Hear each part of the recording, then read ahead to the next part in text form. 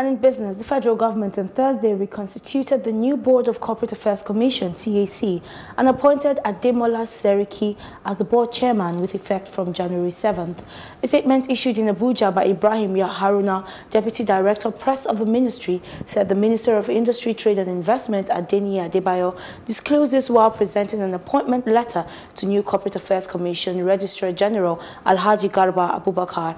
According to the statement, the minister said that the reconstitution of the board had put to rest the lingering leadership tussle facing the commission. He urged all directors and staff of the commission to give the new Registrar General maximum support and cooperation to move the commission forward. Garba, who hails from Bauchi State, is a lawyer by profession, attended Ahmadu Bello University Zaria, and was called to bar in 1989. He joined the commission 15 years ago and rose to the rank of director until his new appointment. He was a director compliance at the commission.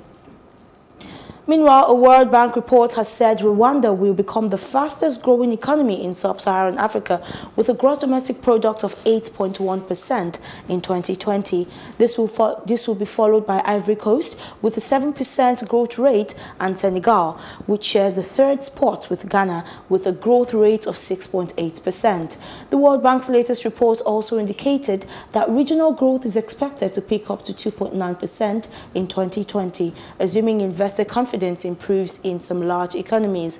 The World Bank, however, noted that the projected growth is below expectation, reflecting softer demand from key trading partners, lower commodity prices, and adverse domestic development in several countries. Meanwhile, in South Africa, growth is expected to pick up to 0.9%, assuming the new administration's reform agenda gathers pace, policy uncertainty wanes, and investments gradually recovers.